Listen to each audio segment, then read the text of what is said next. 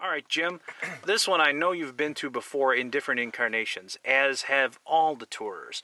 But the current one combines two haunts, Dead Central, which is a zombie theme, and Dead Rising, which is a hospital theme, into one. What did you think? Yes, overall, I mean, I think in the somewhat small use of space, I thought there were some effective touches. I mean, let's just start with the actors themselves. I thought, overall, very much engaged. I didn't feel that it was really, as sometimes the case with haunts, more of a one note or just, kind of a shrillness to it that just seems monotonous after a while. I thought the actors were, well used and well spaced.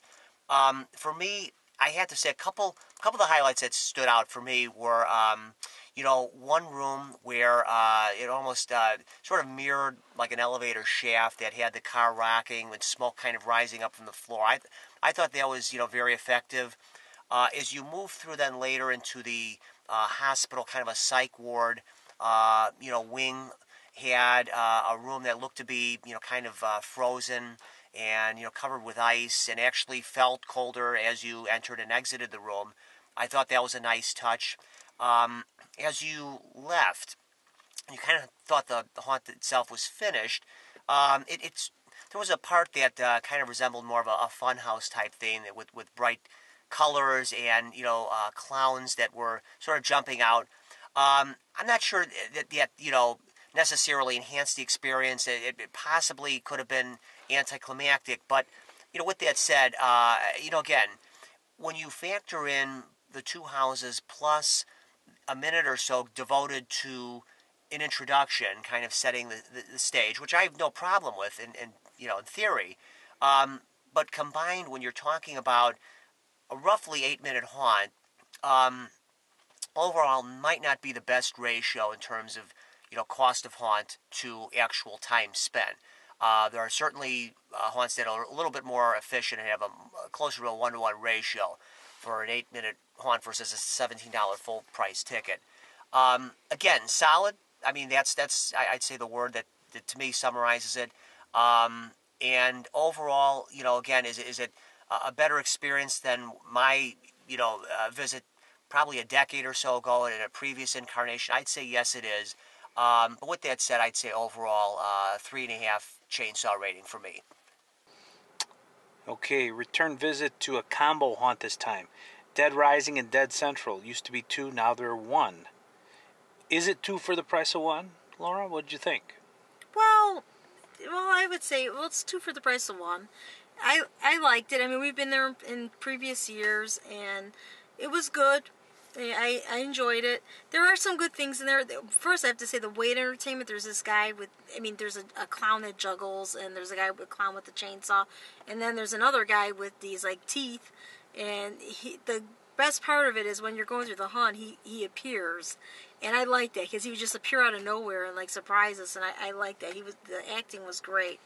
The haunts itself, they were a little short. I mean, they were good, but for the price that you would normally pay for it, it's a little expensive for the length of the actual haunt. One thing I did like about it that Jim mentioned is that you get into an elevator and the lighting's cool in the elevator and it bounces you around like any other elevator you see in a haunt. But there was actually smoke coming out of it. I know he mentioned that, which gave it a great effect because it was like the fog and smoke. And then when the door opened, it had the elevator music, which was really cool. That was a nice effect. So there were things in there that I really did enjoy. But for the price, and I don't know. I mean, if you take the ratio for the price and then the length, it's a little off there. But I mean, if you're in the area, definitely check it out. I mean, it's worth seeing. I give it a 3.5 this year. Dead Rising / Dead Central. It was nice to see both of them combined. We enjoyed Dead Central, which is the hospital theme, a couple of years ago. We really liked it, but it was extremely short. It was about 5 minutes long at the time. Last year they didn't have it, and this year it's combined with Dead Rising, which is a zombie-themed haunt. The good thing is, is that Dead Rising used to have a lot of empty maze space with no actors in it, just some dark maze, and it really wasn't completely dark because this is held in a fun center, and you could see the baseball, the batting cages operating, you could hear this type of thing, so it really was just a waste of empty space. But now that is replaced by Dead Central, so you go right from Dead Rising to Dead Central, so it switches themes, and I like that. That's a definite plus. Basically, some of the sets are quite good. There's a kitchen scene that's detailed. There's a fireplace scene that we really like. The aforementioned elevator that Jim mentioned, which is kind of funny. You see that in Haunts, but this one actually adds red lighting and smoke when the elevator goes bad. And then when it opens, that's when the elevator music plays, which is kind of funny because it's already done and over with, but you have this sort of wonky, out-of-tune elevator music when it's done. That's a nice, clever touch. Again, zombies. How much can you do with zombies? But the actors there, they were decent for what they were doing. Okay, it's kind of contrary to what Jim says, though. I do have to say that some of the acting was a bit shrill, a bit of screaming and get out of here, get out of there, a little bit one-note monotonous here and there. Not all the way through, though. There were some good actors too. And speaking of, the line entertainment was outstanding.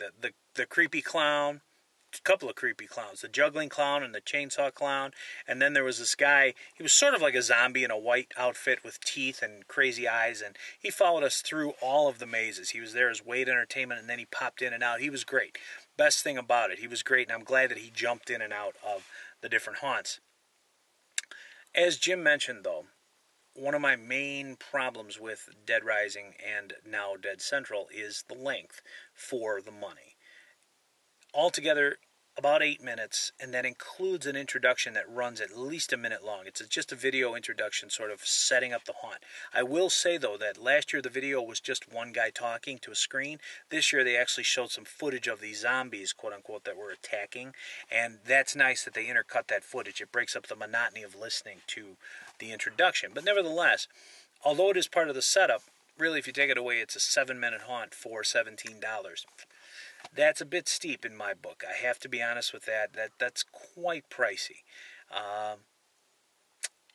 It's interesting to note that this haunt has gone up in price over the years, but the length has never gotten much longer. So that's kind of interesting. Overall, I'm going to rate it just about a 3.